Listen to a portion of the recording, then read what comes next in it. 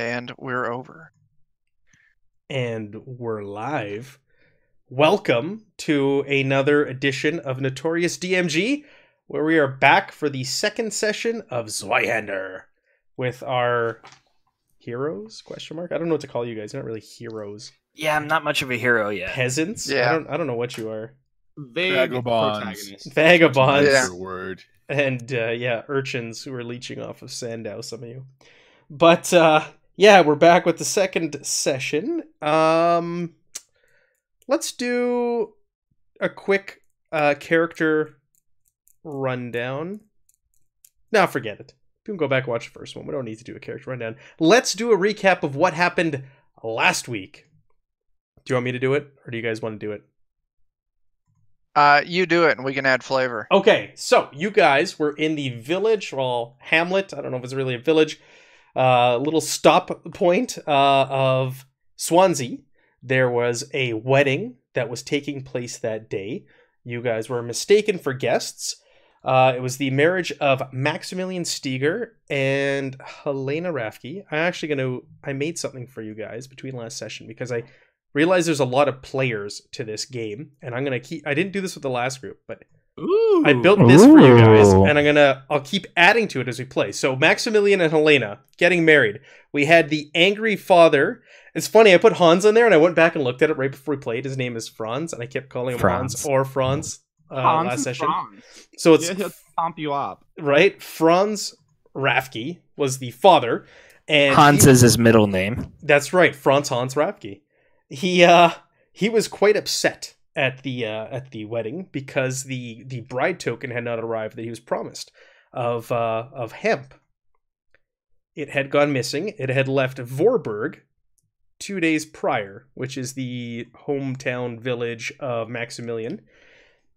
So he was getting quite drunk, and he was not happy at all at the festivities. You guys were invited. You were brought in as sort of guests. The groom himself took a particular interest in you, Sandow, and invited you guys to kind of like one of the honor tables, the guests of honor table, where you guys proceeded to drink your faces off and almost cut off the finger of one of the guests. I really wanted him to fail that. Is it fair to say it got a little heated, guys?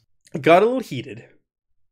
Got a little weird. You guys, there was a race that you guys didn't partake in, where you would carry a woman on your back, and if you won, I tried, but I'm just so short. You're too short. If you won, you were married for the night until dawn to her. But that didn't transpire. But Sandow got up and did some entertaining of the crowd. Sandow is the only remotely socially capable character in our party. It's true. It's true. The gentleman to the right of Franz Hans Rafke there is Lutz, and he was running around the party the whole time, and he was clutching papers and such, and kind of like, he was drinking, sneaking drinks wherever he could. I can't remember if you guys spoke to him or not. I don't think you did. But you learned that he was kind of like his servant. Yeah, we saw him running around, but yeah, I don't think anyone had the pleasure. Yeah, I don't think anybody spoke to him. He looks so friendly, too. Yeah, I know, right? Look at that. That's a good picture of him. Helena the bride was very pregnant, but that was not uncommon for this region, as that is practice to ensure that the bride can produce children. She is quite a bit younger than Maximilian, and this whole thing was brokered as some sort of business transaction between Franz Hans Rafke and Maximilian Steger. You encountered the groom and the father of the bride in a heated argument later that night, where you did find out that the hemp had gone missing. Franz Hans stormed off. Maximilian hired you guys to come with him back to Vorburg and find out what happened to his missing hemp. The next morning, you were awoken by Andre Kessler over there, who is his bodyguard, and he had 3 sellswords in his I don't know. What's the word I'm looking for? Service. And on the way there was some chatting.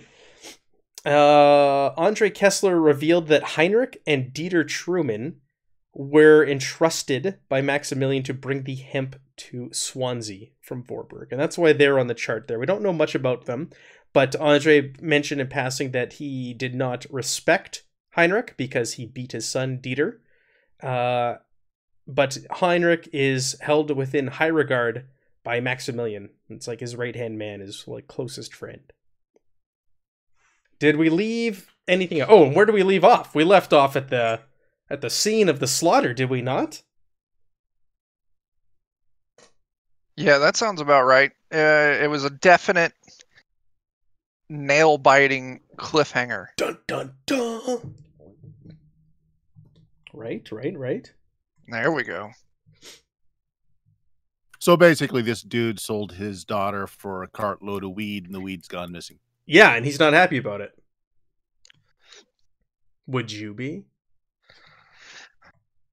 So we got that. We've got that going. I thought about this, and I wish I had done this for my original group because there's a lot of players to this game, and this will help keep the names and the faces kind of in check. And I'll keep adding to it next week and all that, and after this week. Sound good? Sounds good. Yeah. Yeah, Hans Franz Ja. Rafki. Okay, so we left off, and did you guys see this, or were you just told about it? Because I remember get out of here, Hans. Andre came back and was informing Maximilian of what he saw up ahead. He was scouting, because Blort no longer wanted to ride with Andre, so Andre was scouting up ahead by himself.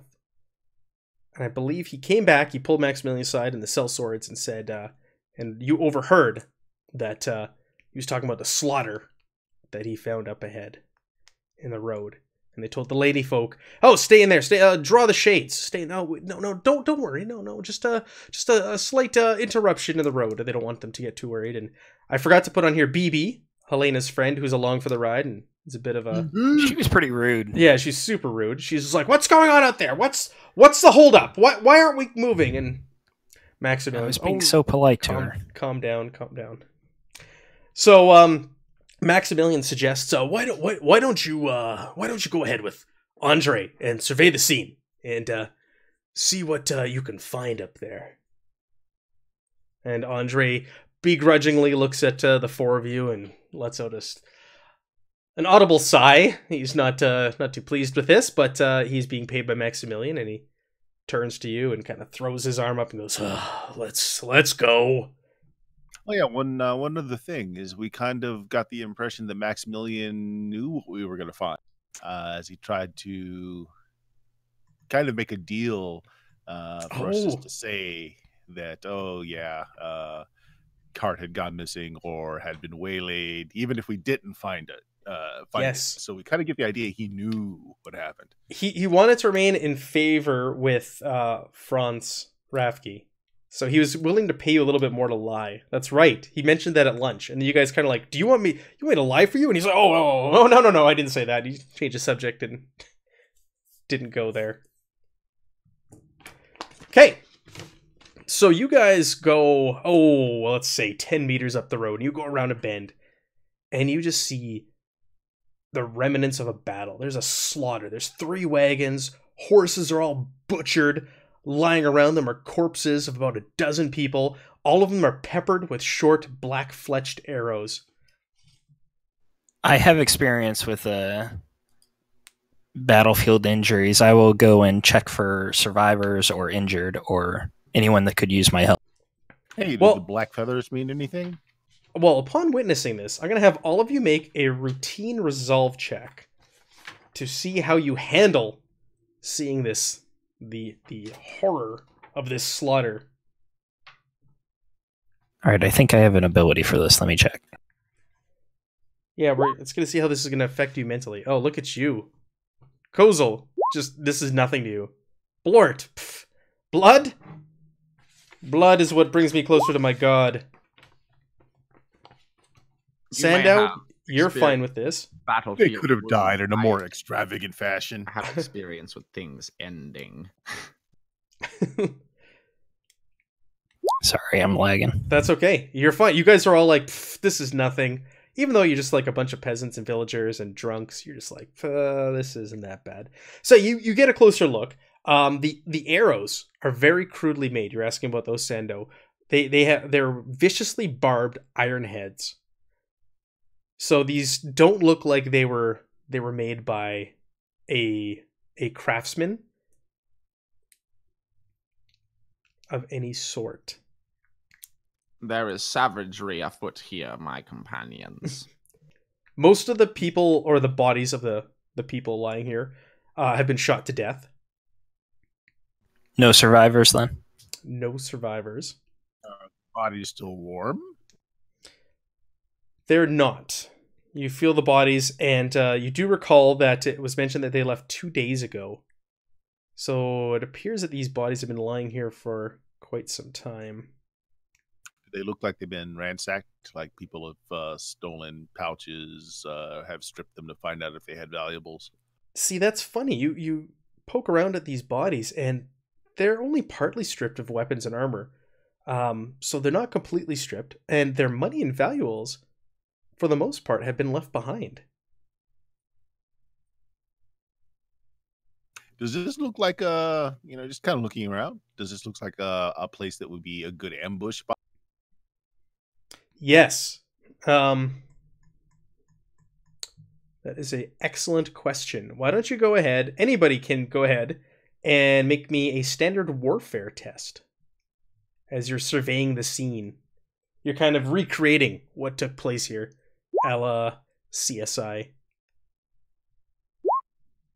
Not me. Oh, you got a critical failure. Yeah, apparently they came from the ocean. My sunglasses off just right. Yeah. Yes. Wow. What does a match mean?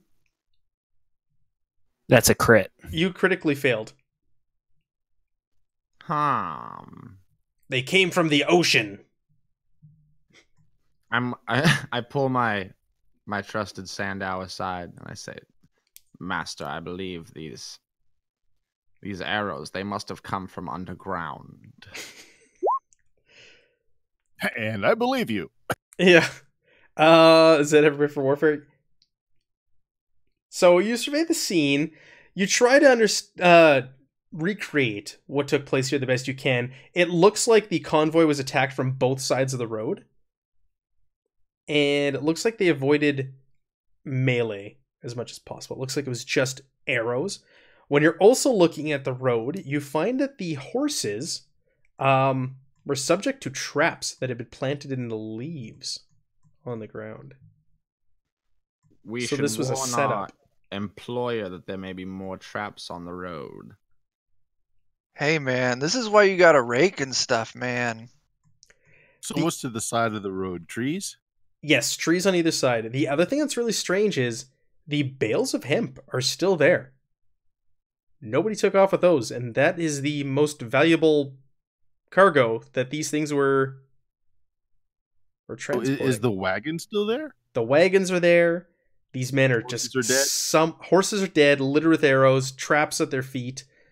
Some armor, some weapons are taken, but for the most part, valuables are left behind. The hemp is there. The wagons are there. It just kind of looks like a slaughter. No dead attackers either. No dead attackers. Andre's kind of surveying the scene as well, and he points out that Heinrich, his body is not amongst the dead. That is it is possible that this was a setup, but I don't know what he would gain from just killing all his friends and leaving their belongings. Wait, but is it all his friends? Andre, who's missing here? Heinrich. Heinrich's missing. And only Heinrich.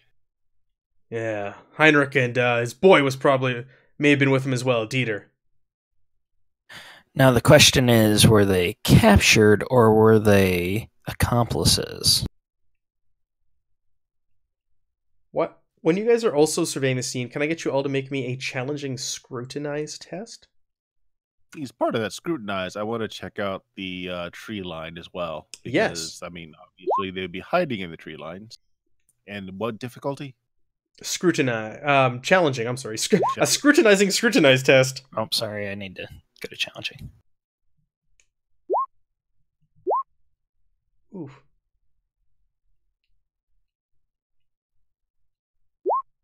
I can only fail. Just close. barely. Apparently this monocle is no good for this sort of thing. Yeah, right? So you guys are poking about and you're trying to make heads or tails of what took place here, and for the most part you're out of your element, and you're throwing out wild accusations and ideas, and you're all like, yeah, that sounds about right. And Andre kind of steps over and shakes his head and goes, no. He pulls out one of the arrows and he goes, look at this. This was the craftsmanship, the handiwork of a mutant. No human made these. Listen, there's been mutants poking around here for the last few weeks. And it looks like they finally striked. They haven't attacked Vorburg or anything. But this is a declaration of war. I whisper to Sandow, I do not have great desire to battle the X-Men. So what do we know about mutants? Some mutants were once men. Yes, you're correct. Yes, they were. You are correct, Sandow. These are men who were once men. It was a double entendre. They have been corrupted by chaos. So they are like abominations. Maybe they've grown tails. Maybe they've got a second head. Maybe they can look normal, but they have like the abilities of an animal. Perhaps they've now taken on the appearance of an animal. Mutations manifest themselves in strange and bizarre random ways, but they are corrupted individuals, once human, who It's now like live... radiation apocalypse mutants type thing. No, more like tainted by the evil gods mutants. Oh, okay. Got it. It's a whole different type of sore that you're dealing with. Yes, exactly. So they now live on the fringes of humanity because they are shunned and hated, and if they show their faces, they will be killed. Because people are very superstitious of these evil gods, and they want nothing to do with people who worship them or are tainted by them. And it really is a shame. If they would just let me use my bone saw, I could make them almost as good as new, and there would be no shame. Just saw off that tail. On the more practical side of things, we are, 1 day's travel in? You are so it is only a day's travel between these two places. So you're like halfway there, if not 3/4 of the way there, because you've already stopped for lunch. So you are very close to Vorburg at this point. Okay, so take Maximilian aside and say, well, that cart is in good repair. Your bride's price is here. Why not send it back with a few horses? We can camp. Maximilian's back at the coach. You went up there with Andre to go investigate. So okay, yeah. So I'm gonna head back and go back to Maximilian. He tells Maximilian. Max goes, listen. I don't know if you've heard, but there have been rumors of mutants in the area. Night is no time to be out here amongst them. We are close to Vorburg. We go back. Let us see what has transpired. But for all we know, they've attacked the village. We should go there, find out what's happening. We can come back for the hemp. That is the least of my concerns. We came for the hemp. Could we perhaps tow it? He looks around. He looks to Andre. Andre kind of shrugs. Sir, it'll take hours to get the hemp back up in the wagons and repair these wagons that are lying there. It might be better to send men in the morning.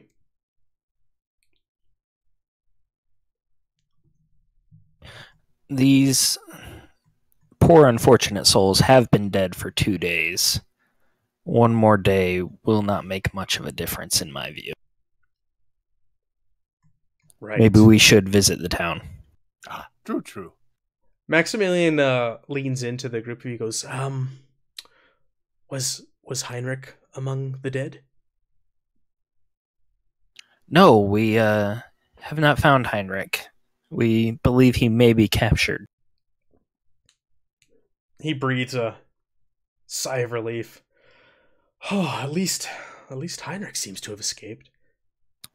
It depends on what's happened to him. It may be worse for him than these poor dead men right here. There is also great suspicion from your man Andre that he is a betrayer or deceiver of some sorts. He wished us not to discuss it with you, but here I am.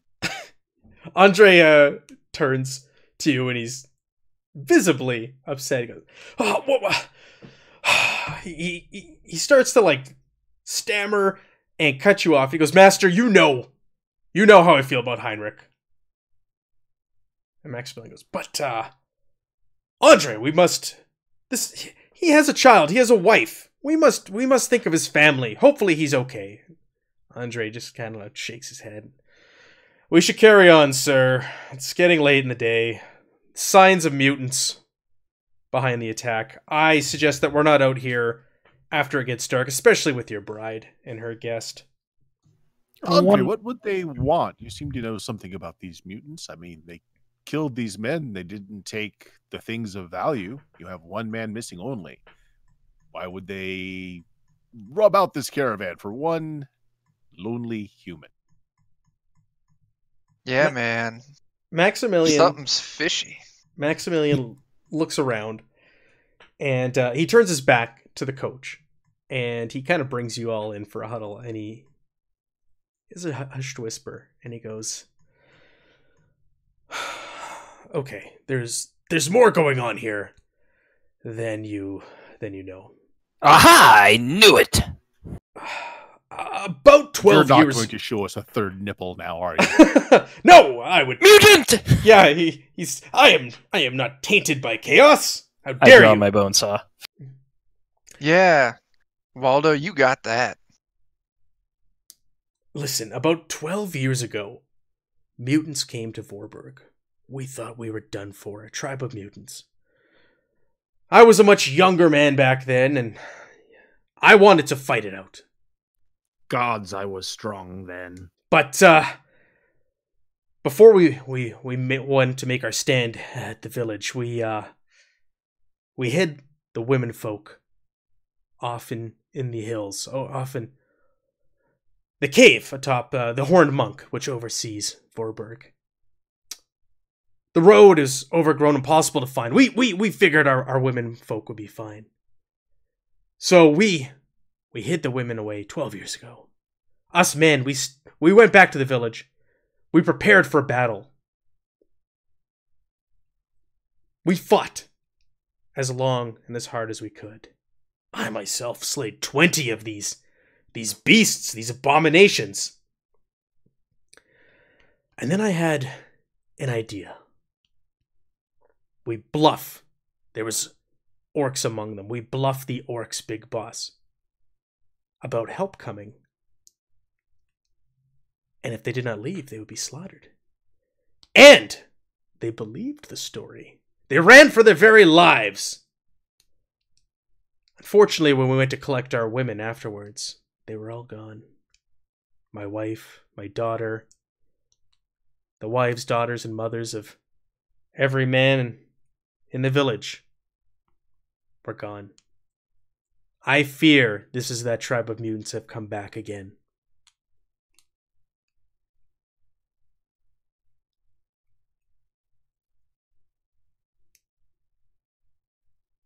That's pretty heavy, man. That was super duper dark. Now you understand why I have no desire to stay out here. We must get back to Vorburg. The city is fortified with a short palisade. We could at least see them coming before they get there.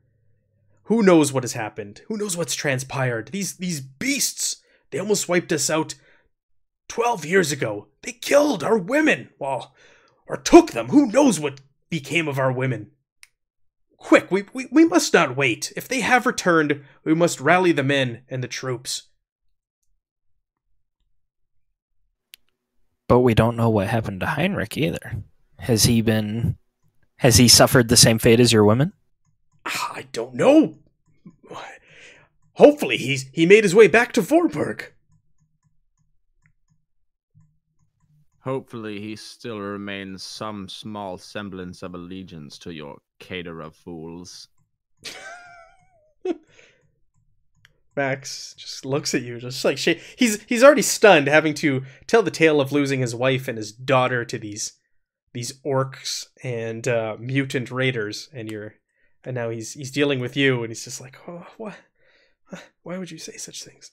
The whole theme is grim and perilous. You better get with it or get off my back, dog. So, which one of them... Let's move from this place to another. Which one of them said they knew... They had already said how they feel about Heinrich? Was that Maximilian who said he had strong feelings about Heinrich?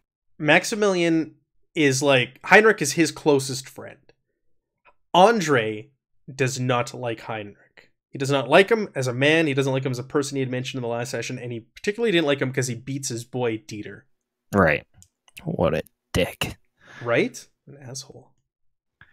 Well,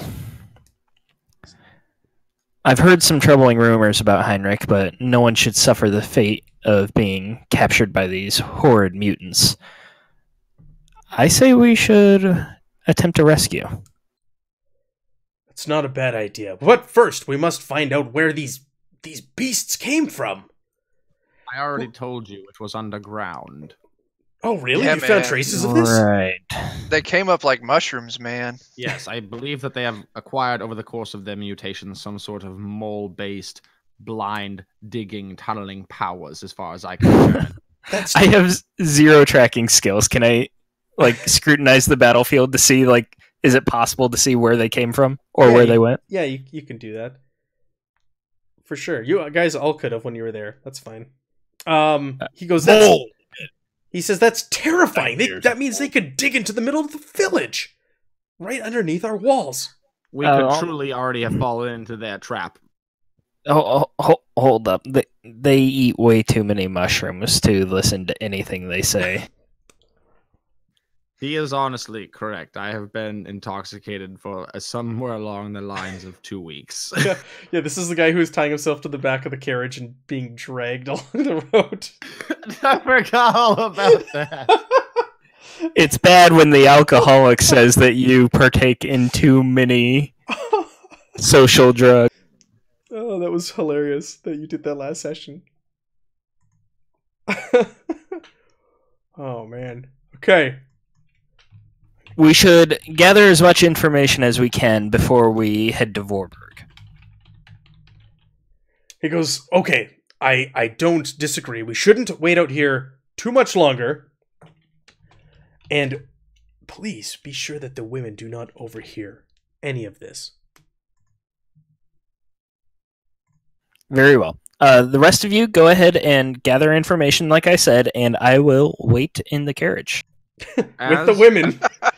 As we start to walk out into the field, I whisper to Sandow and Kozel. I say, you have both been incredibly quiet throughout this. What are your feelings on our situation? I hope it doesn't rain, man. All right, I really meant Sandow. I think there's more going on here than Maximilian is telling us. I think he knows a bit more. Mutants? Likely. I believe that all parties in play are withholding information from us, but I have no real evidence to base this thought on.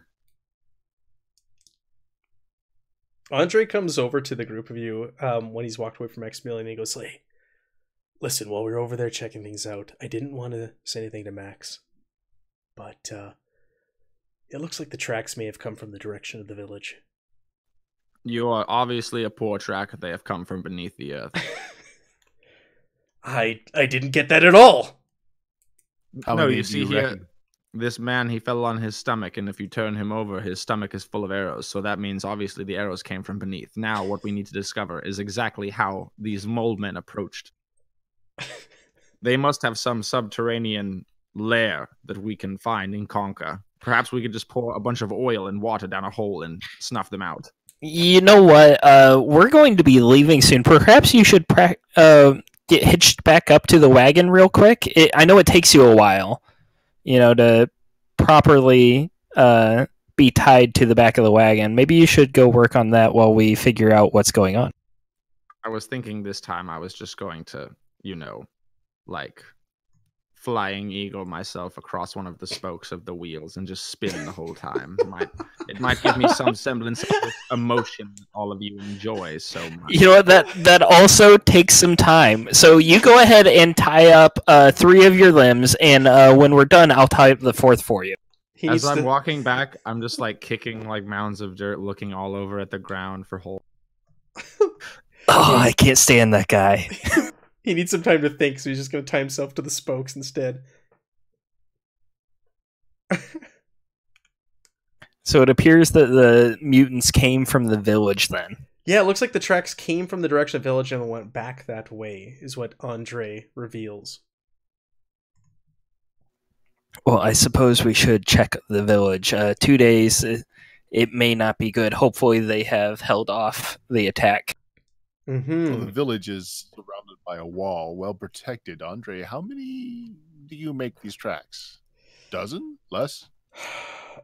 A dozen or more, at least. As long as the village was prepared, they should have been able to defend. Let us keep hope. There aren't... Listen. And he turns away from his the 3 seal swords. I am the most competent warrior in the village. It was foolish to send me along with Max. They're essentially... They're not prepared for an attack of this scale. We should make haste and get to Vorburg and make sure everyone is all right there. Agreed. Yeah, man. Let's go. Yeah. All right, so you guys get on your horses or in the carriages or however you're traveling on the spokes of the wheel. And I would like to ask the women what they know about mutants. Oh, Helena and Bibi are both taken aback. They let out a audible gasp. Not that there's any reason to be worried. I'm just curious if you have any general knowledge. BDS, are there mutants up ahead? What? Why have we stopped for so long? Are there? What? No. There were orcs, not mutants. Orcs, yeah. So nothing to be worried about other than imminent death. But what do you know about mutants specifically? I know that they are abominations and should be slain on sight. Do you have any reason? How well do you know Heinrich? Both women don't know Heinrich. They go, we're from Swansea. This is really our first time going to Vorburg. You know what? Forget I said anything. There weren't even any orcs. It's just a horrible, horrible joke. I'm gonna sleep over here on this side of the carriage. You two go ahead and stay on the other side. Bibi is all in a tither. What kind of man did you marry? What is going on here? What orcs and mutants? What kind of talk is this? You are pregnant. You cannot handle this sort of stress. You will lose the child. And she's just going on and on, just nattering. I thought you were just gaining weight. I thought you were retaining water. I was going to prescribe a diet, but... So, the carriage goes on, and I vomit. As the carriage takes off. No, I'm assuming we've been like at least a little bit moving for some time. Yeah, you've been moving for a little while. As we've gone like 30 yards, I'm just yakking out the side like a fucking twisted metal weapon. Keep it down out there. I'm trying to nap. I'm sorry. Hey man, I got something that can help you with your stomach, and I'll get close enough and poke a mushroom. No, thank you. Andre and Maximilian are like on edge. Their heads and eyes are just darting side to side as you guys are carrying on down the road. They are not comfortable whatsoever on this leg of the journey now after they've learned that there was a mutant attack on the caravan carrying the hemp. I'm going to get all of you to go ahead and make me a challenging awareness test, as you're also trying to keep an eye out for any sorts of dangers. To be fair, I was trying to nap. Ah, shit. Which explains why I failed that roll. Well, I'm on the roof running shotgun again, so good view up here. Riding blunderbuss. Yes. As they call it in the Nice, book. dude. Is there actually a blunderbuss up here? No, there isn't. Ah, Oh, okay. So everybody who failed, you take 10 points of mental peril as you are just like welled up with fear, and you can't like really relax on this leg of the journey. And you also, because of the anxiety, you gain 1 corruption point. And corruption points are what leads to you becoming a mutant, because you can gain there's tables you can roll on once you gain enough corruption, and you will become a mutant. Is that so? Just in that center circle, we had 1. Depending on what your threshold is. so this is if you failed. Oh, corruption, yes. Yeah, if you failed, so you're the only one who didn't. So you're looking at the peril threshold on the right-hand side of your character sheet. You should have 1, 2, 3 squares there, a big one, and then 3 small ones. And depending on what your scores are in there, it's going to determine how many little blips underneath you click in the peril condition track. So you've taken 10 points, right? I'm looking at Kozil's right now. Good, that would put 'cause I you don't- into the second. That would put you into the 11. So you are imperiled on the peril condition track. All right. So we took 10 points, and my peril threshold, it says 7, 13, 19. That would put me in imperiled? Yes. Got it. Oh, I get it. Okay, it's going left It's to a- right, counting up. It's a track. Okay. Exactly. So I have to be under 7 to be unhindered. Yes. Got it. Okay.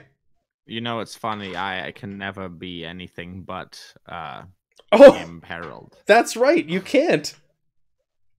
I forgot I am about just that. always lightly wounded and can never be fully healed. But for this, all of my shit is really, really hard to make me feel pain. I forgot about that. That's hilarious. Because life is truly I really pain dig for him. this class. You were born for it. Real set is getting quite drunk and into character now. So imperiled means you have no negative effects. So unhindered and imperiled, no ill effects. Once you start going further down the track, that's when you see like ignore 1 skill rank, ignore 2 skill ranks, ignore 3 skill ranks. So right now doesn't have any mechanical disadvantages.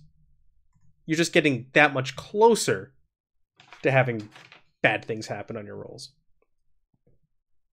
Because it's grim and perilous, as Blort said. So you make your way across the countryside. As you're carrying on, the forests start to clear, and you start to make your way to surrounding farmlands. You do notice that it is currently harvest time. And harvest time is when you normally see workers out in the fields till like dusk or later, working to get the crops up and off the fields. There is no one currently working the fields as you make your way closer and closer to Vorburg. So you find that a little strange and also a little unnerving. You're like, oh, Not good. yeah, not Perhaps a good the sign. rapture has come, and we are all that are left who are unworthy of the love of God. You guys round the road, and you get your first glimpse of Vorburg. It's a striking village. Rounding the top of a wooded hill, you look down on a village nestled amongst fields and surrounded by a timber palisades. Behind it, a local mountain, well, more like a large hill, but the locals call it a mountain, is behind it. And you assume that this is the horned monk that you were told about by Maximilian in the story that he regaled you in, that where they hid the women in a cave atop the horned monk.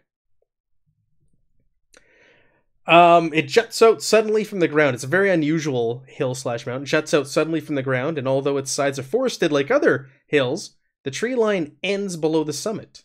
And you can only assume This is where it gets its nickname, the Horned Monk, because it's almost like a bald head at the top. So you guys make your way towards the village, and you get to the palisades, and there's a gate there, and Andre gets up to the gate, and he goes, "Let us in! Open the gates!" And you hear a voice behind you. "Who's there?" "It's Andre and Maximilian."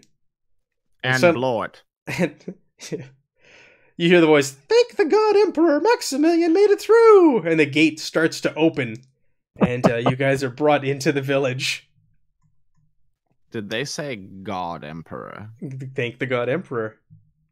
Oh, okay. I thought they were referring to this swine man, Max, as the God Emperor. No. They were thinking... Disappointed with the religious situation we have found ourselves. That would be heresy. No, they were thinking you. Yeah. Oh, Blort's here. So you guys are brought into the village, and the gates are shut quickly behind you, like immediately. The coach is soon surrounded by a crowd of scared villagers. You can see people coming in, and they're all kind of like they're in disbelief that Maximilian's here. They're looking at the group of you like, who are these guys like? And they're kind of standoffish, and lots of whispers and pointing going on.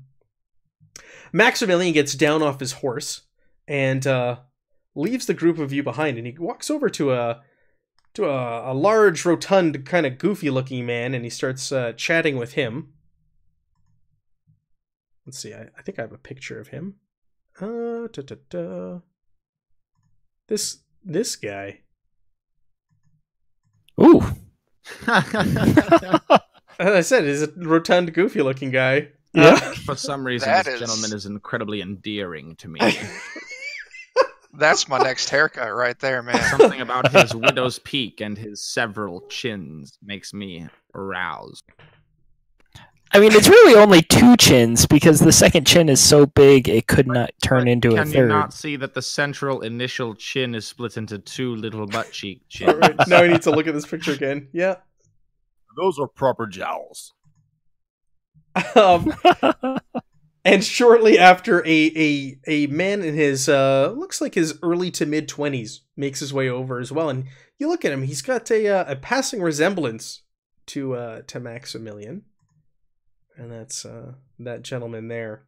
And the three of them, I apologize, not the two of them, but 3 of them are deep in conversation, and suddenly the goofy looking guy leaves, and Maximilian makes his way over with the younger man, the man in his 20s, and comes over to the group of you and beckons you over. Come here, please. Meet, this is my son. Waldman. He's been watching the village while we've been away. Waldman, what has been happening? Heinrich, did he come back to the village? He goes, "Oh, no, father. We haven't seen or heard from Heinrich. He had his 10-year-old son Dieter with him, and we've not seen or heard from them at all." He goes, "Well, have there been signs?" He hushes his breath and moves away from the crowd. "Have there been signs of mutants around here?" And Waldman sighs, and he shakes his head no, but he goes, "There's something I'd like to show you all. Please, come with me. There's something outside the gates you need to see." And he motions. I'm growing increasingly nervous regarding this entire situation. He goes, man. "Andre, please accompany us. And the group of you, please come here. Let's see what has my son in this village so rattled." Oh, we've been through this before, haven't we, guys? They want to show us something on the other side of the walls. And the next thing we know, we're closed out of the village. And we tale as old this time. To perform this time. You better not lock us out, man. That shit's not cool. It's like when the guy's like, "You want to take this outside?" And the other guy's like, "Yeah." So he goes outside, and then the first guy who said that closes the door, locks it. And he's like, "You're dumb. I won this." So you guys are like, "You go first. You guys go first." And Maximilian and Waldman and Andre are just looking at the group of you like, "Fine." And Waldman's like, "Well, I got to show you what I want to show you guys, so follow me. Before they walk forward, I am shouting like, I am, this cannot be right. This seems like a trap. It's a trap. It's a trap. Like, we're just standing outside this door, and they're like, no, please, you go in first for sure. We'll go in right after you, but you go right in there now. Waldman's like, he's putting his hands. He's like, shh, don't upset these people anymore. I can't. I don't want to speak of what's out there. We need your help, and I need you to verify what you see here. If it checks out with what my father says you saw on the road. All right, man, but you got to keep all your clothes on when we go out there. Why would I disrobe? It's not the first time someone's asked me somewhere private. Things took a turn for the weird, man. I mean, you could disrobe. We wouldn't all mind. Hey, how's it going? You from around here? Do you need a ride? You are much more handsome than your father. Thank you. A little bit thinner, too, I've Waldman noticed. says. You look strong. Thanks. Hey, are you two related, man? You look sexually potent. Maximilian's my father. Thanks. But is he your daddy? Yes. You can call me daddy, man. Yeah, it was a euphemism. I was being obnoxious. I'll be silent for the I rest know, of but this Waldman engagement. doesn't know that. Waldman's just like, yeah, he's my dad. So, Do you lift? Do you lift? You guys are beckoned outside with Andre, Maximilian, and Waldman, where Waldman takes you to the fields. He goes, it's over here. I'm gonna warn you though, it's rather gruesome. And you guys round a corner around the wall, through the fields, and you see strung up like scarecrows the body of a man and a boy. And Maximilian goes, "Oh my God, it's Heinrich!" Oh, and they're slaughtered. They're dead. They're cut open, disemboweled, and it looks like they're put up here for display. How did the village mole get them so high up in the air? The mutants? How did they get them so high up? How did the mole people get them so high up in the air? It looks like they were not accomplices. We might owe someone an apology. Perhaps this is a vast illusion. They're riddled with the same crudely barbed black arrows from the ambush. I know I'm short, but can we poke them to see if they are an illusion or not? Yeah, well, Waldman and Andre goes, "Hey, give us a hand cutting the bodies down. We can't leave them up here." And I grab my bone saw and cut the rope. There you go. The bodies flop to the ground. Hey, man, I think they might be dead. Of course they're dead. Wait. Let me check. I might be able to save them. And I go up and I check to see if they're dead. Yeah, you go over and you check them, and I'm not even going to make you need to have a check. They are deader than dead. They're cold. Rigor mortis is set in. They are very dead. Okay, so we might be able to do something I call CPR to save them. Nope, they're dead. They're dead. Sorry, it's too late. Waldman goes, "Listen, we didn't cut them down earlier. We didn't know who or what was going on. We didn't know how many of them there were. There was barely any men left behind to protect the village. We closed the gates down, and we just prayed that someone or something, reinforcements or something, would come along. So thank the stars that my father has hired the four of you. You look capable." Kind of stutters on the word. Strut a little bit. I'm bleeding. You look like a capable bunch. But we must take the bodies in and show respects to the dead. His widow, Enid, is most likely at the shrine to the God Emperor, praying for her dead husband and son. When did the bodies show up? How long were they there? Who noticed them first? It was the laborers, the hired workers. They went out to the fields in the morning, and they noticed them out there first thing in the morning. That tracks then. So this morning, Yes. they were found. Carts have been gone for 2 days. 2 days. All right. Was anything tied to the body? A message, a warning, some sigil, perhaps? Yeah, they're looking over the bodies, and Andre's looking over with you. You can go ahead and make an awareness check. Make a standard awareness test.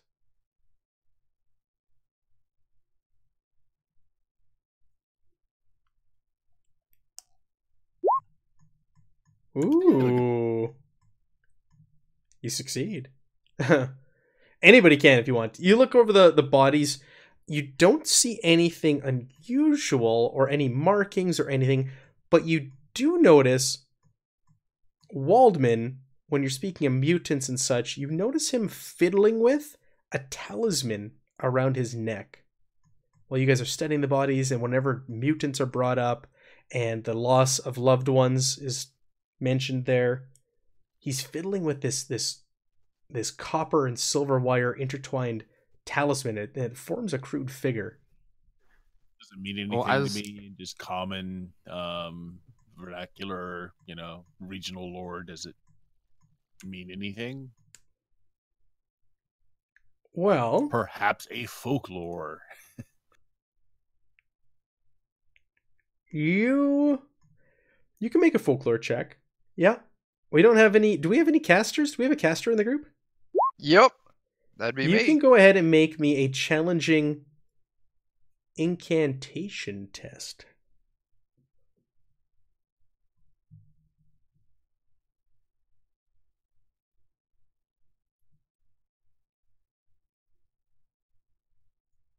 I'll point it out to have this make sense. Oh, I thought it was your roll. Oh, he did not make it. Okay. Yeah, nothing really stands out to you, but Sando, I think you're the only one that passed your roll, aren't you? Oh no, you and someone else. I don't see it anymore. You had 2 rolls? No, the folklore. Yeah, you're the only one. You don't recognize or recall any sorts of stories that would be connected to this for local folklore. You know that the people in these regions are superstitious. They have a lot of strange traditions, such as, impregnating your bride before getting married and things like that. So you're not at all surprised, and it's not uncommon to see people have these sorts of trinkets that they carry around with them due to their superstitions.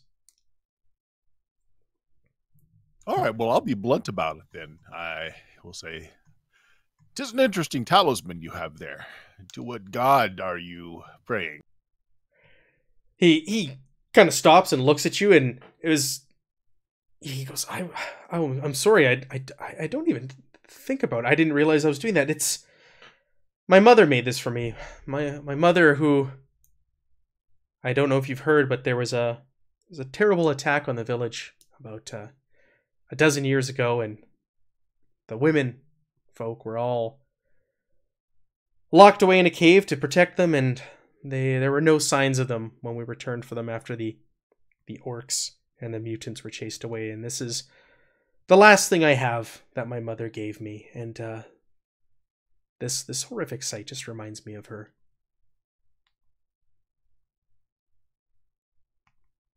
I just clap him on the back. Incredibly depressing.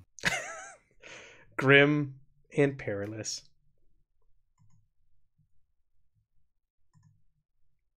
He goes, shall we get the bodies back into the village, and perhaps one of us should notify the widow, and also the local pastor is the brother of Heinrich. We should let him know what has transpired here, that his brother and nephew have passed. So they lift up the bodies and they cover them up. Andre takes off. He's got a cloak on. He takes it off and wraps up the boy. And Maximilian takes off his coat and puts it over as best he can over Heinrich. And they carry the bodies back inside the village. They look to you for help. The 4 of you. So you guys I get mean, back. I could help, but I'm a little short. You are a little short. That's not. Hey, you're not- man. I'm just an old man, man. I don't know, like, my sciatica and stuff, man. You're. How old are you? True, I've seen it. He's got the gout. 74. Oh, you are an old man. Yeah. So as you're walking back, Maximilian says to Andre, "Listen, if people ask, I think it's best that we say it was bandits. Bandits did this. Let's no talk of mutants." And Andre nods his head in agreement. I'm sure the bodies have been there long enough for tongues to wag at this point. Everyone saw the arrow. Yes, lies are the source of all evil. I do not see any reason to hide this information from your townsfolk. Waldman goes, "Listen, there's been a lot of talk amongst the laborers that have found him. Rumors are spreading all over town, but let's try to keep morale up. We've been through enough in the past regarding mutants. So people here, they don't want to hear that. If you're asked, please just allude to bandits." I am Man. an honest man. Are you asking us to lie again, man? Yes. Like, you're dishonest and stuff. In this instance, I'm asking you to lie, Maximilian. He's getting like agitated. He's very upset with the death of his friend, you can tell. Maximilian. I understand. You should not always tell the patient when they are dying. Well, would you rather your townsfolk be unprepared and the people that look up to your son be unknowing of the dread to come? Maximilian does not know what to make of you. He goes, "Please just tell them. Don't mention mutants if you can. Or don't even bring it up." Hey, man. I got a great idea if you're worried about the morale of your town. What is that? You know, they say that music heals the soul and stuff, man. Maybe, you a musician? No, He's man. just been listening to a lot of Third Eye Blind lately.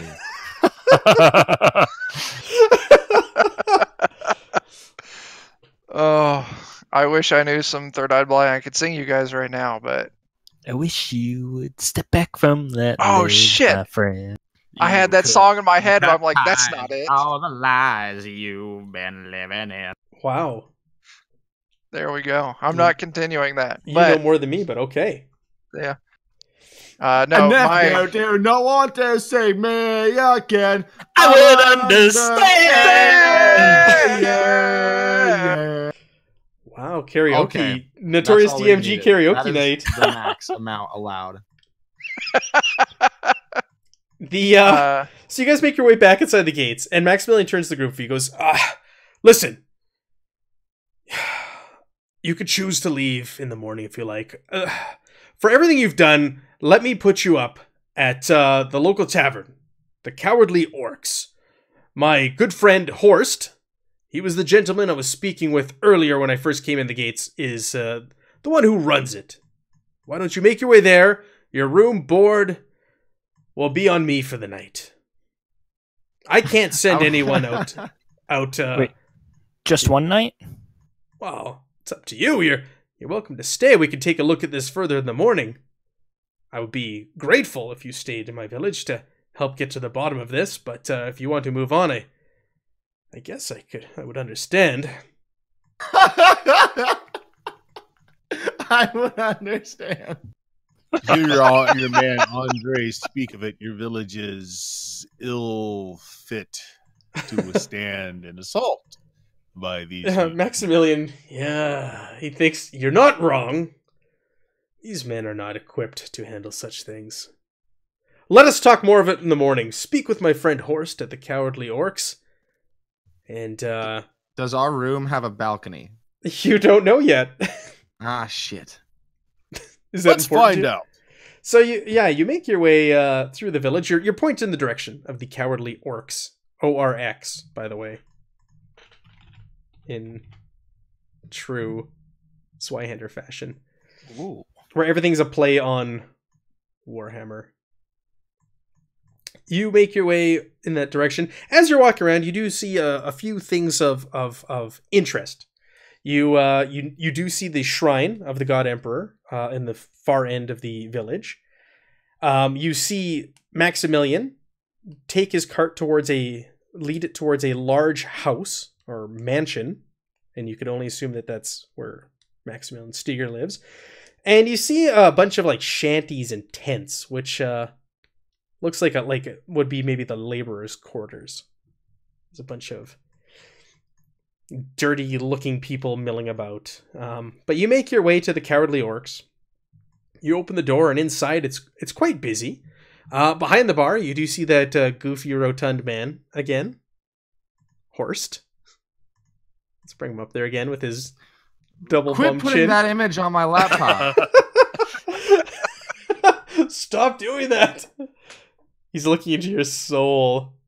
My wife's gonna walk by and wonder what I'm doing over here. Yeah, dude, I'm gonna hack into your mainframe and remove this image from the internet. Oh, it's such a good Grim and Perilous image, though, for a character.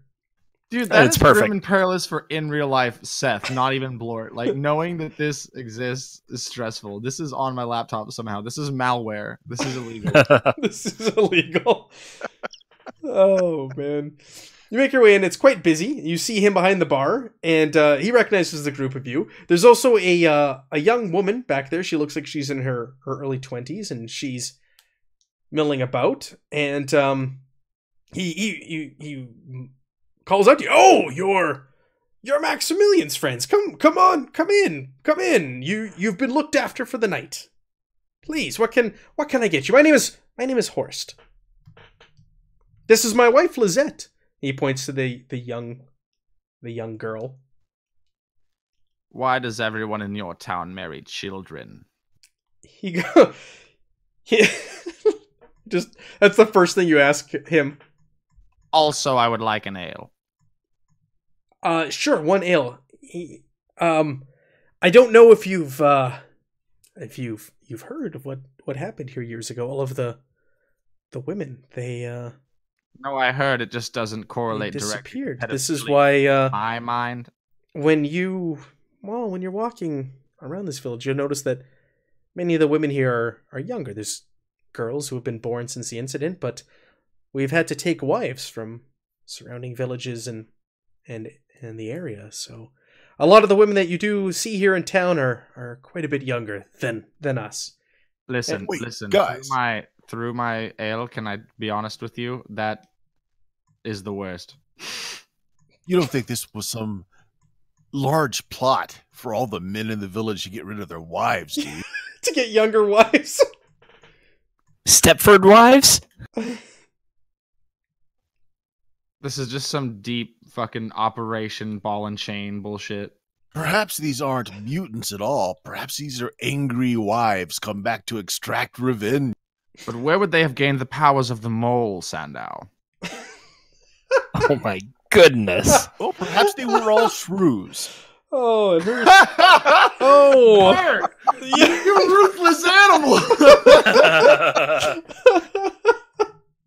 He saw the pun and he took it. He went almost for did it. an actual fucking spit take on this. Oh, man. that hurts my midsection. How could you say that? Like, You're it's not welcome. even a Here big all week. fucking Tip deal. your bartenders. Oh, So yeah, Horst is a rather goofy man, and he seems he's very full of himself. He goes, well, the tale from 12 years ago, I personally slayed 20 of these orcs and mutants, and he points to a sword that hangs above the door, and I did it with my very blade. Could I borrow that in case we need it for a future orc? No, I will use it. Should things go awry here. Right. Of course. My bad. He puts his hands on his large belly. He goes, I was in much better shape 12 years ago, and I was quite a beast on the battlefield. Yes, the greatest of warriors are known to have the largest bellies. hey man, don't be hard on yourself. You're still in a shape, dude. Thank you. Yes, pear is a sheep. Thank you. That means I a was lot coming leaning from more- an elderly man. Circle, but, A pear is generous for you. I hope you understand that. Sure. Hey, listen, I'm going to let me get you some food, and I'll be right back. My wife here. Don't forget the ale. My wife Lizette will get you the ale, and he calls her over, and she greets the group of you. And how old is she? She's I ask if she has a TAPS card. She has a what card? If she has a TAPS card, you can't get one if you're not 21. I just being a fucking retard. Sorry. She's in her early 20s. She goes, "Oh, I've heard that Maximilian brought you with him from Swansea. Welcome. I've also heard that there's been some trouble outside the gates." Oh yeah, nothing we can't handle. Quick question: how long have you been married? Oh, we've only been married for a couple years now. Couple years, so Horst, he's a great man. You should hear the tales of his exploits from years ago. He was the slayer of orcs and mutants. I'm very lucky to be married. Interesting. So I'm sure he gets along with your mom then.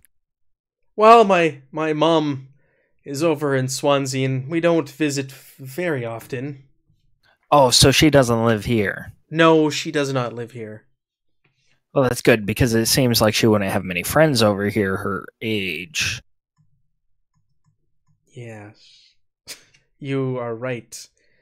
What a way to bring the temperature of the room down. Yeah, she goes, "Well, I have no response to that. I'm sure you've heard about what took place here, but my husband, he was a great warrior."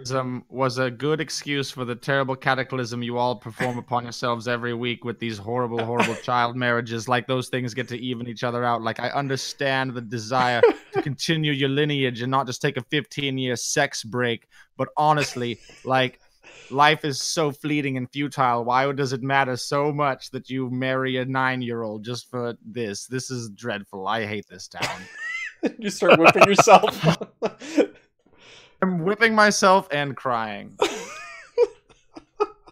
The blade that he drew our attention to, does it actually look like it was used, or does it look like it's just a piece? Why don't you make He killed. What's that? He said he killed like 20 orcs with it, right? Yeah, why don't you go ahead and make me a routine scrutinize? You're looking at it up on the wall there. It's hanging above the door. Yes, and I've slain 1,000 dragons. You've slain 1,000 mole men. Oh, critical success. Yeah, Sandow, you're like, this blade, though it does look like there's like some chips and things taken out of the steel, this is not from battle. It looks like someone just kind of messing around and hitting like fence posts and other swords and just kind of goofing around with it. This does not look like a battle used weapon. Right. Guys, more and more I'm liking my theory about the wife conspiracy here. Makes sense that there's not a battle axe over his bar, am I right? I tried to get information from them, but they're locked down. This is like a vault. I did not detect a pun about women in that phrase.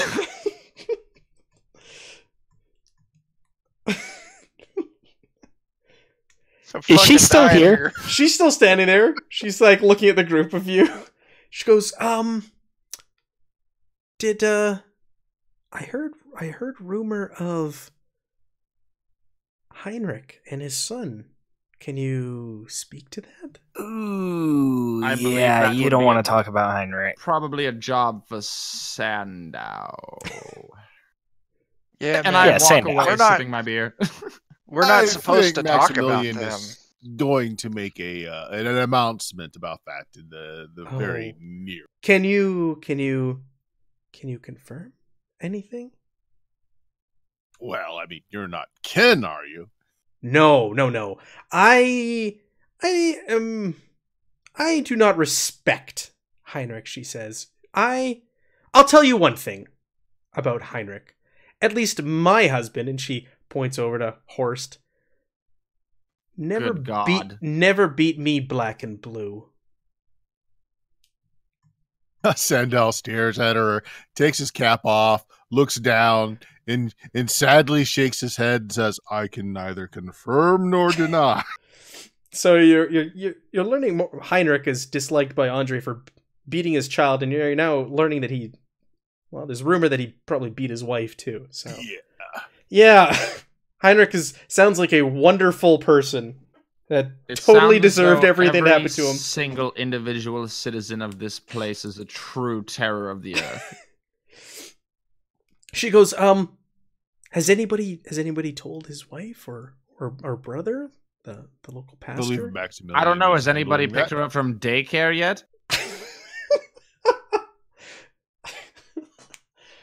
Oh, right. Yes. Yeah. That would be up to Max. That would be up to Max to say something.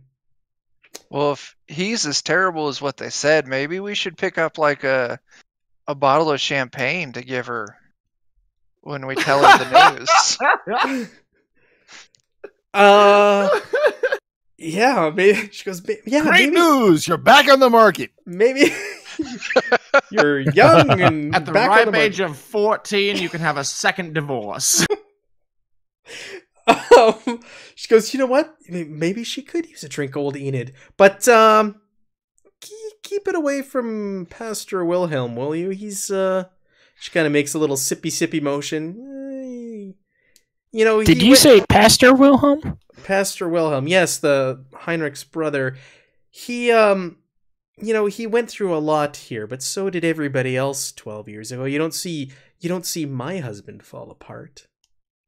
She gets all judgy. Did you say old Enid?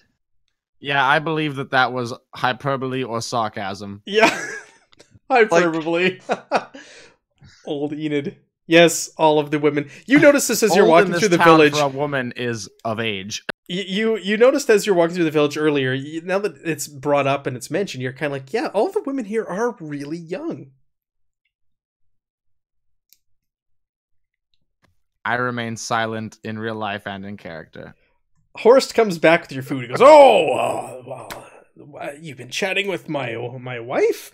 I hope everything is well, and she hasn't talked your ear off, have you, honey?" And she goes, "Oh, no." And she scuttles away and goes back to serving other patrons. She's been a great hostess. Oh, yeah. Excellent. It's fine, man. I only got one ear anyway, so she can't talk that one off. Yes, I was teaching her times tables. Christ. Oh. He goes, so Max mentioned some trouble on the road. He didn't really get into it.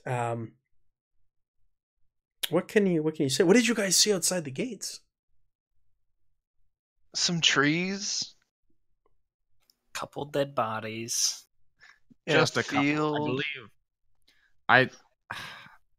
I whispered to Sandow, like, are we telling people? He said not to mention mutants, but to mention orcs. Would the orcs be included in the same group as mole men? Could I reference them in this conversation? Well, he did say that the good innkeep here was his good friend. That's right. I am. I'm one of his closest friends. Max is a true hero. He saved this village years ago. Max is the best man for the job. He's going to save us all. It's fantastic. Oh, did Max have your back when you were killing all those orcs? He did. He was in awe of my ability on the battlefield. Sandow just shakes his head sadly and says, I are do all not in trust so much this trouble. Man is honest. Yes, I am the great slayer of orcs and mutants.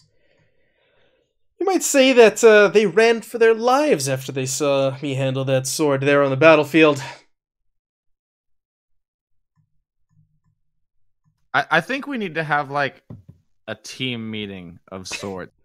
Right, innkeep, there's a room for us here, I understand. Max said you would put us up? Yeah, he goes, boy, get over here. And, yes. Yeah. Klaus! You see this kid scuttle bad. out. I'd say he's in his teens. Scuttle out, a boy with like kind of dirty, mangy, unkept red hair. He comes on over to you. You get a look at him. You can tell he's missing he's a few bricks short of a load. Looks like he might be a little challenged mentally, and he comes. Oh, yes. Horst, what can I do for you? Show these men to their room, Klaus. Oh, okay. And he leads you up some stairs and to the one with the balcony, please. A large room, shared room. And he goes, "There's no balconies here. I'm sorry." I guess I won't have to step back from that ledge, my friend. Hey man, I would understand. Shows you to your room, and is that all? And waits. He doesn't really like make eye contact with anyone. Is this the best room you have? It is. You've been given the best room, and we have to share it. Yes. I mentioned that I just wanted him to notice. What did you want him to notice? I'm not going to answer that question because I do not want to derail this any further. So he scuttles away after he shows you the room.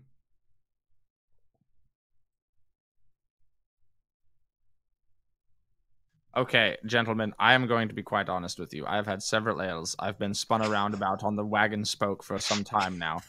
We've been introduced to a great many characters who have told us a great many lies, and I don't think it has gotten past many of our collective wisdoms that the lies are being told to all of us. And I just want to know exactly where we all stand so we can move forward as a unit instead of as an uncoordinated team. I agree. We should absolutely cut ties with all the lies. You son of a bitch! I was going for it and you took it from me.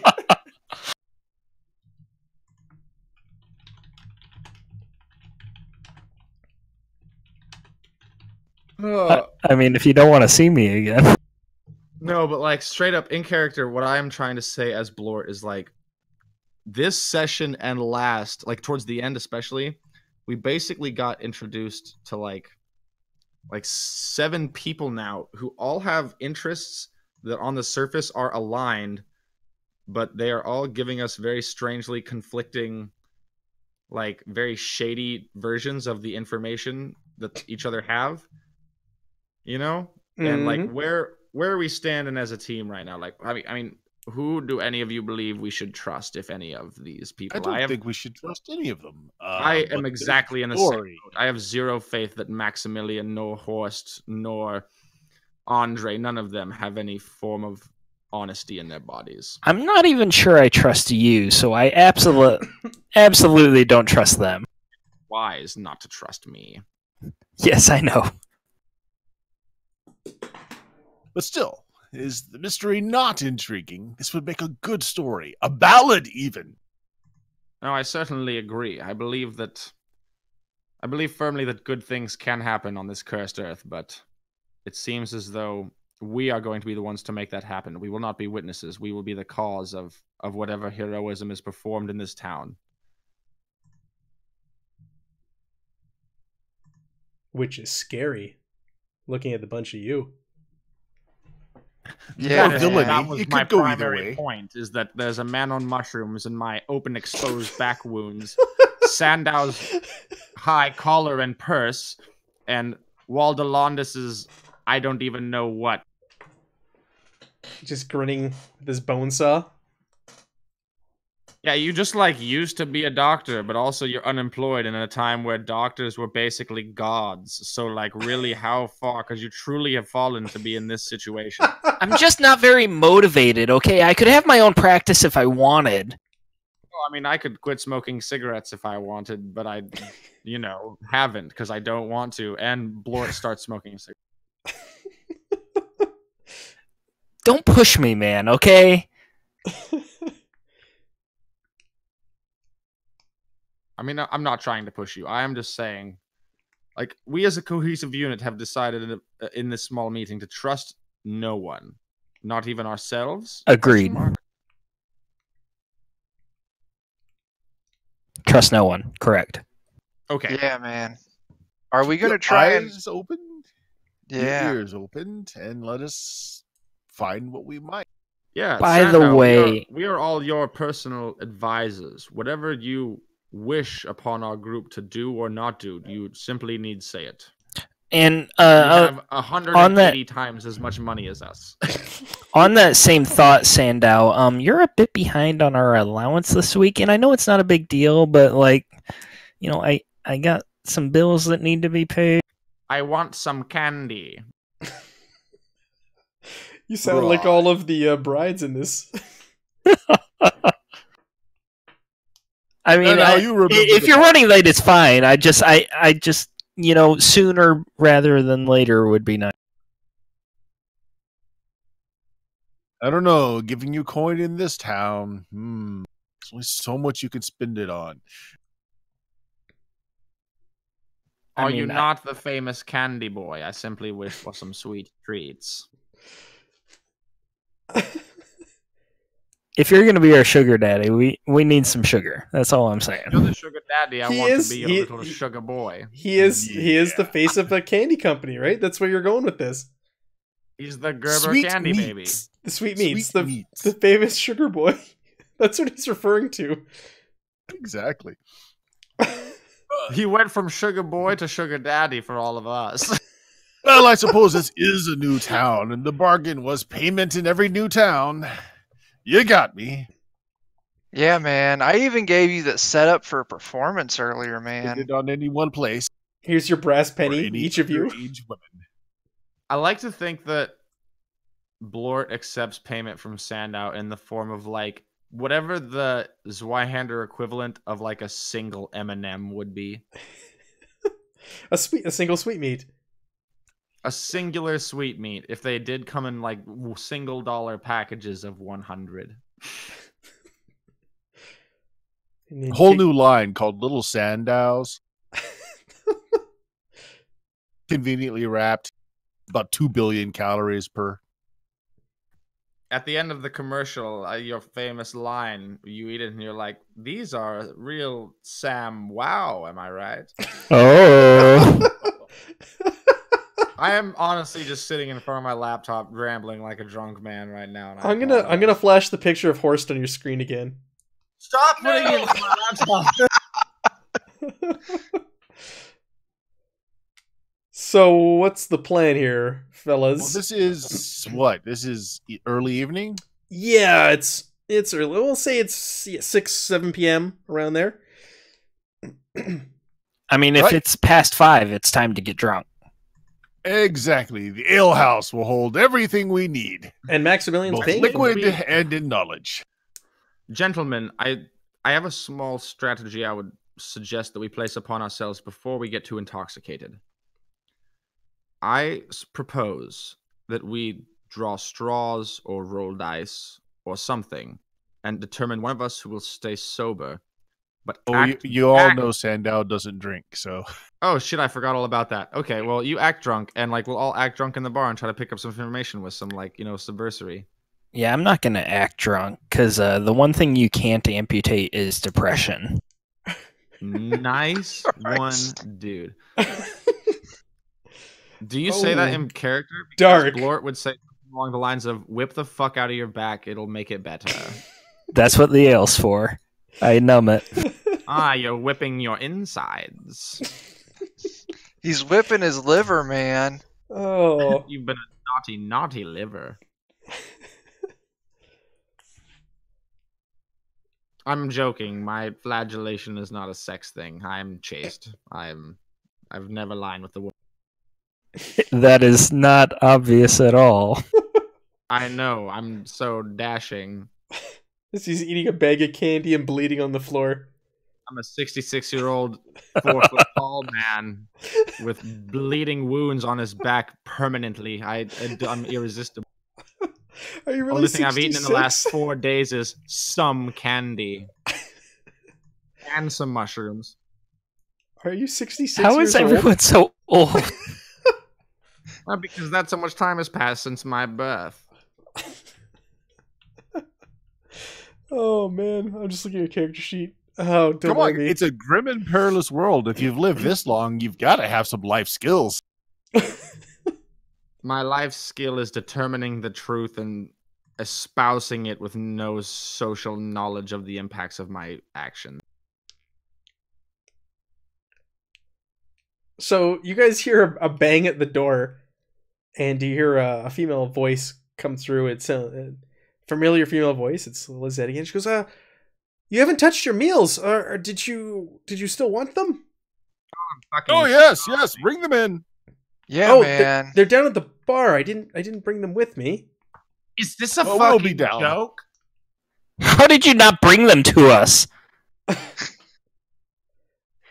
Hey, man, it's okay. I'll go eat them downstairs, man. You can't even blame her. She's like 7. There goes the tip.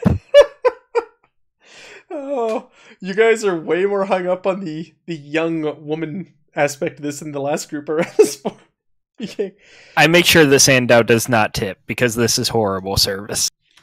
And a horrible town. A horrible village. Anyone in this bar like lays down a tip, me and like Waldelanis are on the fucking prowl to like snatch it off a table. They do not deserve that.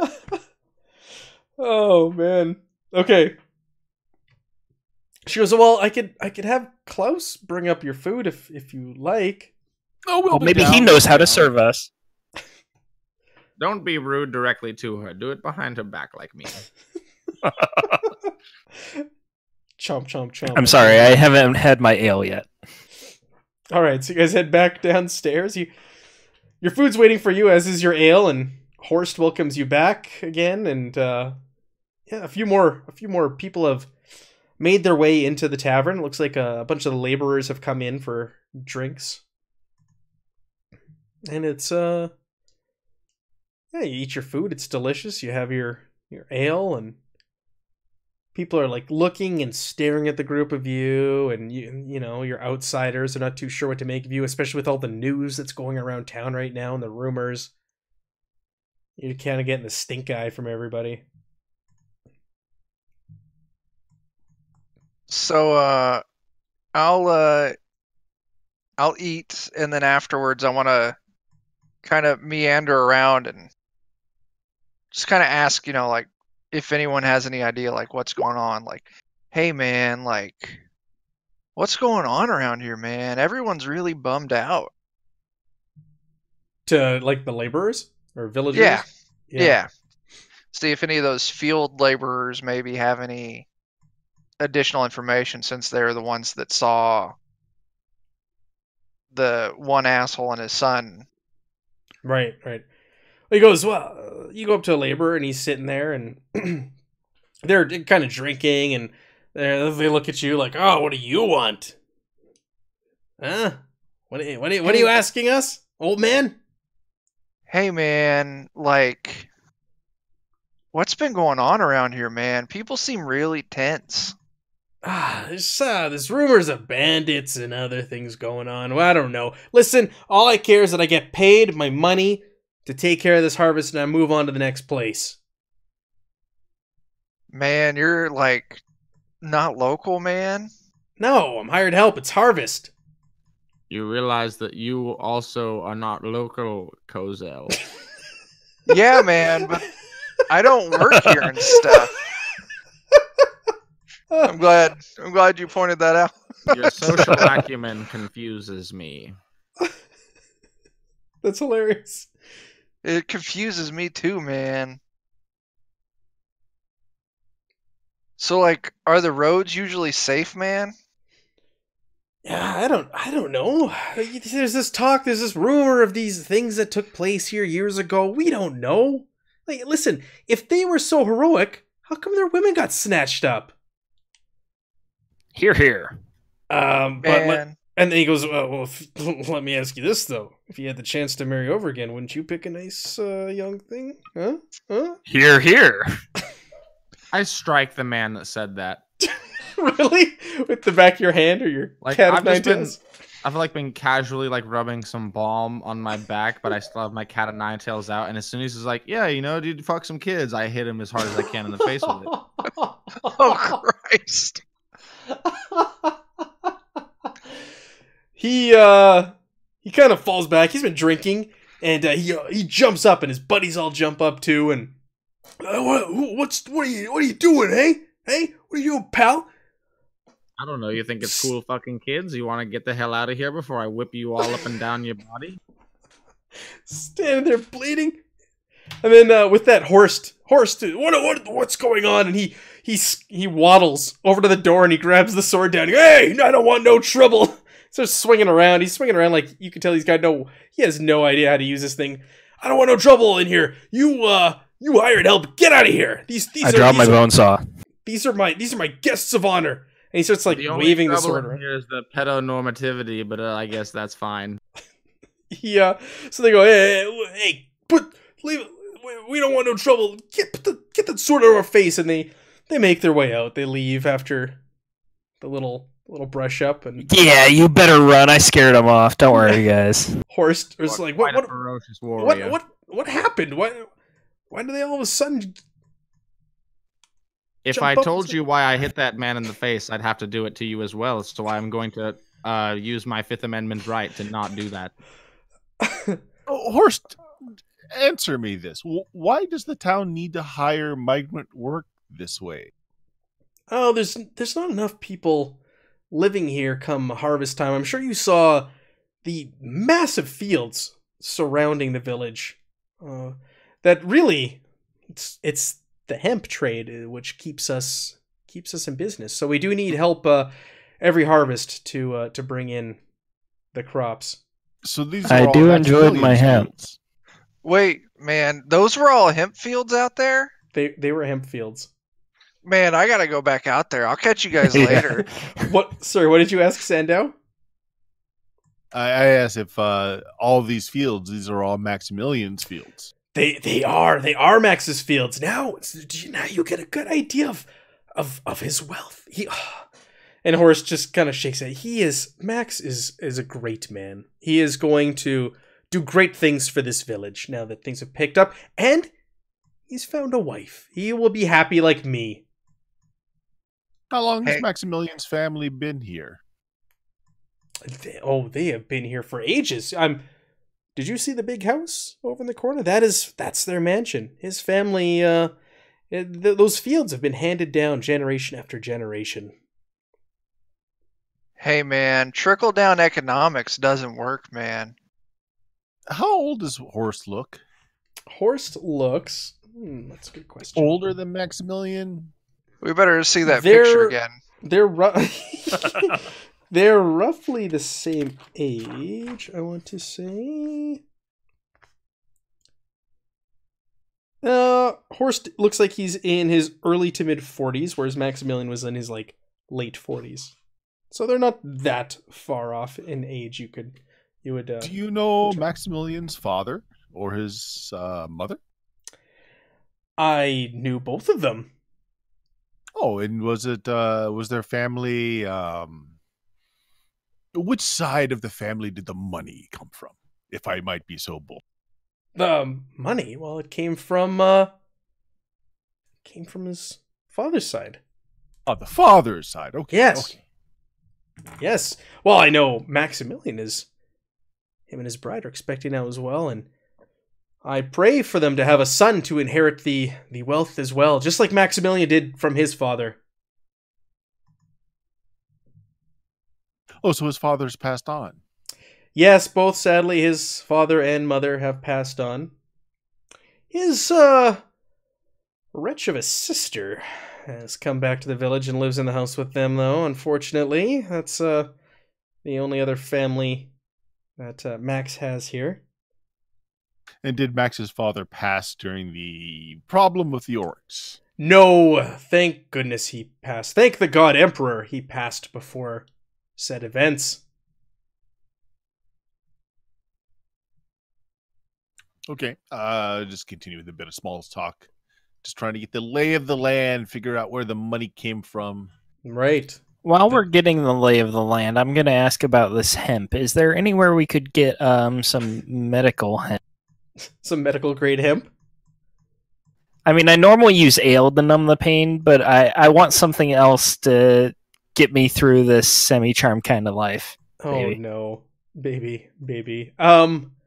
Yes, Korst. He goes, well, I'm sure Maximilian could help you with that in the morning.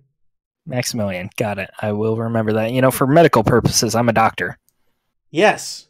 Oh, you are? Oh, it's nice to have a doctor passing through the village.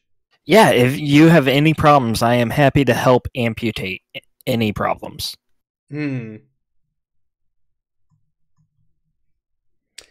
For sure.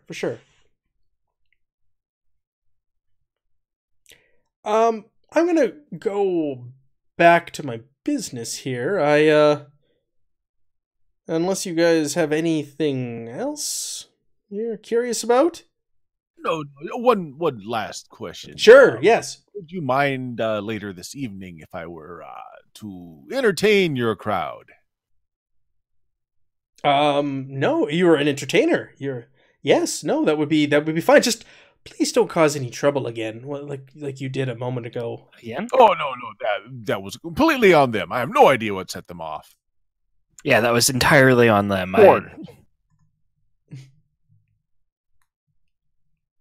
Yes, no, please feel free to perform for us. And he goes back to serving people and cleaning mugs and things like that. And I proclaim that I offer free mole removals for the entire night. Free mole removals all around! Yay! Nobody really... First round on me. Nobody really reacts to your offer. I can only do so much. I can offer them the path, but I can't make them go down it. As you brandish your bone saw in the air. Free mole removals for everyone!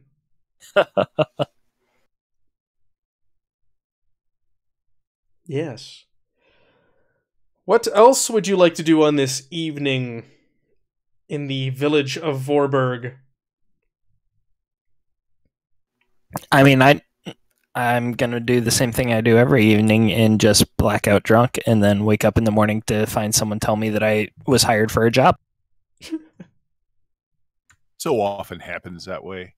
So in the last village, I took some time learning their local stories as part of the entertainment there. Yes. And so a lot of the brides here come from that town. So yes, I'm going to spend some part of the night relaying some of the stories that I heard from the other town, see who comes forward, wants to talk about the town, that sort of thing, if anyone. Talk about Swansea or this town? Yes, Swansea, the town you came from. Right. I'm thinking that some of these newly minted brides here might be missing their homes and might be a little bit more free to chat once some memories of home come to mind. Yeah, I like it. I likes it. Let me look at your character sheet. What do we got? Is there an entertain skill? Not really. I've been using like charm because charm is for a crowd. Yeah. Yeah, go ahead. Rumor could be done that way too. Yeah. Make me a routine charm. That's fine. Okay. Do I want to click this link in the chat while we're streaming? I'm scared. That Seth posted. Live dangerously, man. I don't know. Do I? Oh yeah. Do I get my modifier for being of a higher social class than the people in the room? Yes. Oh, keep rubbing it in. Wow, even with an 82. Yeah, you get up there and you perform and you start telling tales of Swansea and days gone by and speaking of folklore and traditions. And Lizette eventually steps forward. She goes, "Oh, that was beautiful. It reminds me of my hometown and everything. I sure do miss it. I forget about Swansea since I've been here for the last few years." Well, sit and how did you become married to the good bartender here? We know Maximilian's story. We just came from his wedding. Well, Horst came to the village seeking a bride, and tales of his heroics spread while he was there, and I was just so taken by his bravery. And kind of in a lower voice, kind of meant for just her, and says, "Oh, we're the suitors in Swansea. Not as appealing." Well, Maximilian offered a very large bride price for his. Well, she lowers her tone as well. She goes, "Well, Horst, on top of being a hero, he also has this very well performing tavern that he owns. He makes some good money here." So it's been a good life since you've been here. What, these last couple years? Yes, it's been a very good life being married to Horst. Does he ever speak of his lost wife and the troubles that happened around that? He doesn't bring it up too much. If he does, he just regales everyone with the tales of his heroics during that fateful day. Oh, so he hasn't let the sadness of losing his prior wife interfere with your lives together. He is a good man. But living in his home and under his roof, surely you have seen some mementos of his past wife. Surely such a good man would have loved her as much. Yes. Oh, yes. And she's in agreement. She's not picking up on your. He is right. A good man. He treats me well. Okay, so I'm not really picking up that she is trying to wax over some inconsistencies. That she seems very taken with her husband. Okay. And she seems quite happy with where she's at. Yeah, that's just kind of where I was going with it, is trying to make her think about some things that are consistent. Right? Gotcha. Can I whisper to Sandow, like, should we tell her that her husband is engaging in stolen valor? Oh no, valor. I will shake my head. No. She seems to be quite taken with her husband. There's no reason to tarnish that for something so petty. Every man boasts. Let him have his boast. If you believe that he is of relatively quality character, I will not tear down the facade of his previous life. Well, his new wife, as young as she seems to be quite happy. And she found it was of her free choice, apparently. He was a much better prospect than the young men in her village. Let's not hold his character against her. I hope he doesn't hold his character against her. Oh. I'm literally here all week. All right, that was my attempt to try and weasel something out that might have been not so in the public. Right. She goes, "Well, you could always ask around. There's the grieving widow, Enid. I'm sure you could maybe approach her and ask her." Much like these tales that I have sung for you this night, I make my bread and butter by learning the stories of other people and spreading them from town to town. So it is part of my. You don't think that you will take it as too forward of a notion if I were to ask into these things. I mean, it is somewhat prying into a person's personal space, but it is for stories and songs that will live on. No, she's kind of taken aback with your demeanor and the way you handle yourself. You're a much higher class than her, and you can tell that she does not want to. The way she handles herself when you speak to her, she doesn't want to, offend you or anything. So she just nods. "Oh yeah, no, don't worry. You are a wonderful entertainer, the best we've seen in a long time."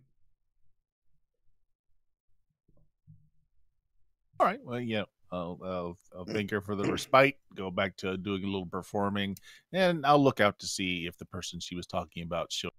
Not likely, but If she's there? Yes. No, it was mentioned previously that the grieving widow would probably be at the shrine to the God Emperor. The church, the local church. Right. Something probably best checked in the morning then, seeing as the retinue is probably blind drunk by now. Yes, and we're also coming up at the end of our session. They're blind drunk, and we're at the 2-minute warning. So we could leave off there in this weird, crazy, horrible town. This place is truly miserable. I've had better ale. Yeah. When you say that, do you crack a smile to be in such a place of abject misery? It's just like home, isn't it? Well, I mean, Blort is both melancholy and compassionate. So, like, I kind of focus on the darker, like, sadder things that wander through my real-life drunken mind. But I think at the same time, he also has, like, a base understanding of human emotions and understands that the people here are, like, suffering and not having a good time because a horrible, horrible thing happened to them. So, like... So you connect to him better. Maybe not connect to him better, but, like, I'm not just, like, excited that this place is a shithole, you know? All right. He's already started slapping people around. He's offended that people are as miserable as he is. Not quite. I'm offended that these people have so easily accepted such a horrible existence. Well, that's kind of the setting. Grim and perilous. It's how well it's based right. It's a retro clone of Warhammer, but how is Warhammer described? It's D&D covered in mud, blood, and shit, and that's what we're playing.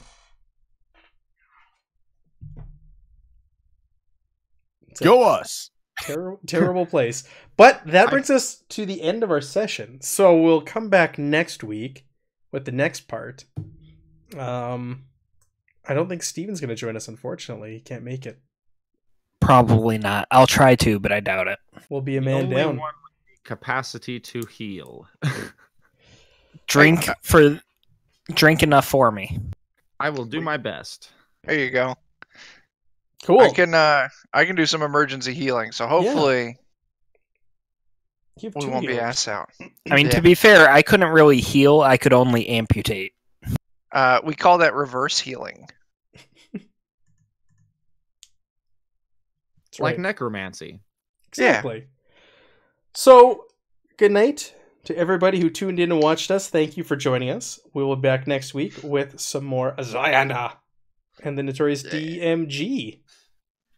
Thank you, Matt, for putting together that amazing little family trees so that we can make sense of. Well, we I'm had gonna. That was very helpful.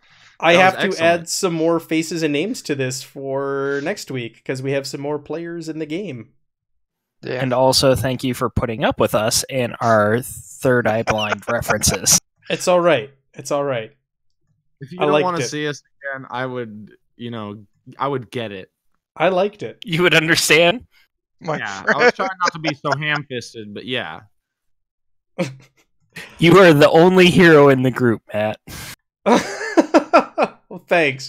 I firmly agree. I just feel like we're a group of grifters and malcontents. Like, Well, that's in line with the setting. It's all good. Yeah. You should see the weirdos in the other group that we ran. well, this has been an absolute blast. I'm going to go drink water. You gentlemen have a wonderful evening. And You thank too. you for everybody who got I'm gonna end. Good night, man. Thanks Stream. for running.